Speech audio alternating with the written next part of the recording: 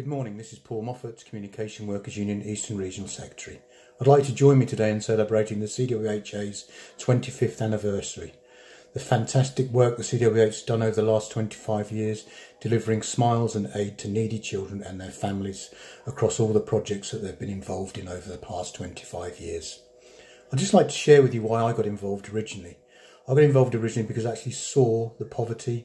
I saw the disadvantaged children, whether they were disabled, whether they were children suffering from autism, or whether they were just orphans, where they'd just been left by the state and for whatever reason their families couldn't look after them. It was something that touched my heart and still touches my heart today.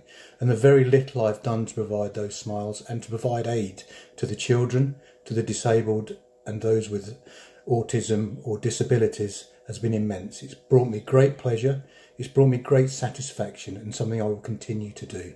Not only for the children, but also to see the joy on the families' faces when they actually realise there are people like us out there who are willing to help, who are willing to make sacrifices, however small they are, to bring smiles and to bring aid to those people. I got involved in Lithuania, as I said, on many projects. I then moved across to Moldova, where I've been several times as well.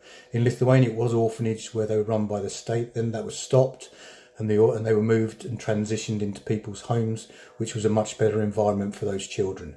We then went to Moldova, to somewhere called the Phoenix Centre, where disability and children with disabilities were looked after, where they weren't in the communities before, and we've done a lot of outreach work in the communities for those disabled living at home and their families that have been disadvantaged. Recently I was out there and moved into the Autism Hope Centre, where 40 mums had run an Autism Hope Centre with no help from the state, the local mayor, the mayor of the city, or any funding. So we went out there and funded the Autism Centre, put furniture in. When we first went, they didn't have a chair to sit on. Now it's a fully funded, fully kitted out Autism Centre where those children can learn and grow their skills that they have, the many skills they have, and learn social interaction. I'd just like to give you a little brief of how you can get involved and how you can take part in the CWUHA's fantastic work. There are several ways.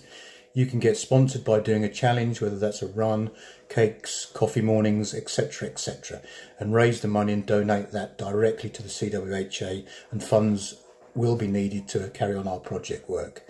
You could simply just make a donation, whether that's from your business, whether that's from you personally, straight to the CWUHA PayPal Giving Fund page, and make a simple small donation, no matter how small or how great that may be.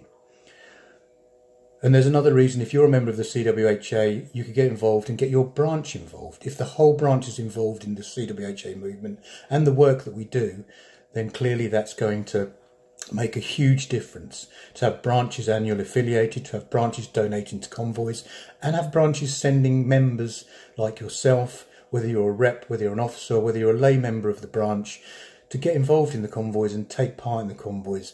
And trust me, I can assure you they will be life-changing convoys on how your outlook on different countries and how the different countries are run, but your outlook and the outreach you do to those children with disabilities that are disadvantaged, or the families that don't have a lot to offer their children in terms of finance, that we can help them with. It could be something as simple as a bed, it could be something as a cupboard, it could be just toys, it could be learning toys, etc., etc. You could also join a convoy.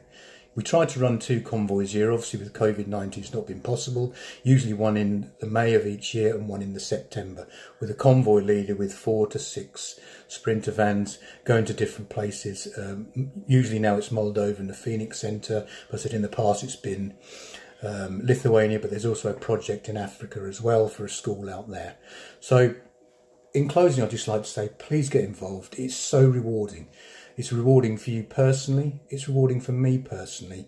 I encourage everyone in the Eastern region to think about the CWUHA and think about getting involved in it. But more importantly, people who watch this video and people across the whole of the CWU membership, just to look at getting involved.